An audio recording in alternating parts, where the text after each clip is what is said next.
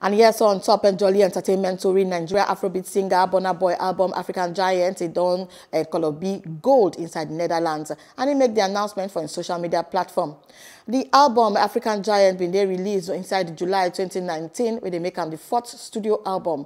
And even self Burna Boy just released new album today, and then they call him Twice as Tall, where they executively produced by Diddy for March 31, 2020. Burna Boy been summer review and saying album go dey titled Twice as Tall, and it dey inspired sake of a Grammy loss.